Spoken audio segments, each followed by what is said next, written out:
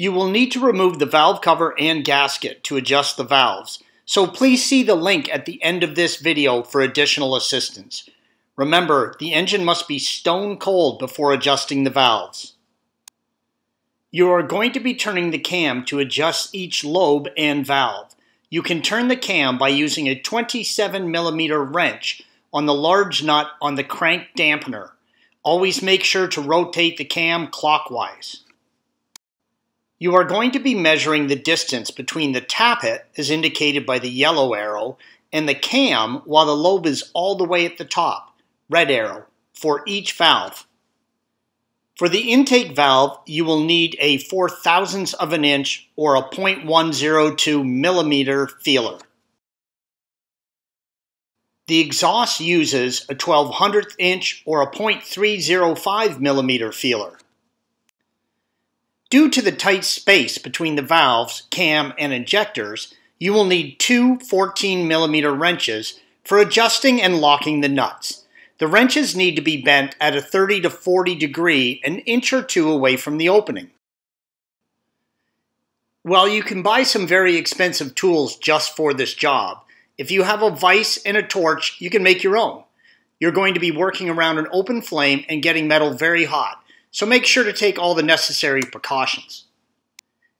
Like good gloves, eye protection, no loose clothes, and have a fire extinguisher handy. Make sure it's full and then you know how to use it. Place your wrench with the end you are going to bend into the vise. Using your torch, and heat the shaft of the wrench where you want to bend it. Let the metal get really hot. It will make bending it much easier. With the metal really hot, place a piece of pipe over the wrench and bend it to the angle you need. Never try and bend it by hand unless you have welding gloves. The pipe will protect your hand, increase the mechanical advantage, and help protect you if the wrench breaks. There are two adjusting nuts on the valves.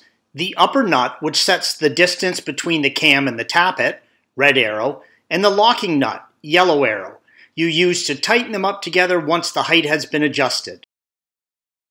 If the valve adjustment is too tight to begin with, you will need to loosen the lower tightening nut first. Whereas if the distance is too loose, you can start by going up on the upper nut. This photo shows a series of intake valves, white letters, and the exhaust valves, red letter E.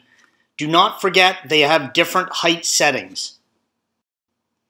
With the cam lobe pointing straight up, you want to be able to put the appropriate feeler gauge between the tappet and the cam, and there should be a slight drag.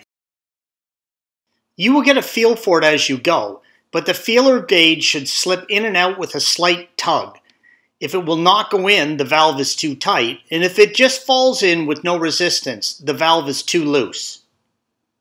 The locking nut on the bottom is thinner than the adjusting nut, red arrow, on the top. Make sure that the wrench you use on the bottom is thin enough, yellow arrow, that it does not block you adjusting the top nut independently. Now you can use your two wrenches and feeler gauge to adjust and check the valves. Do not get frustrated if the clearance changes while you are tightening the lock and adjusting nuts down. This is common to everyone, and you will get the hang of it as you go along. Once the valve is adjusted, rotate the cam and move on to the next valve, remembering to use the right feeler gauge depending on whether it's intake or exhaust. Once they're all adjusted, I like to do a final check on each with a feeler gauge before buttoning everything back up. Thanks for watching. Click here to view the original article, along with hundreds of other DIY content for your car.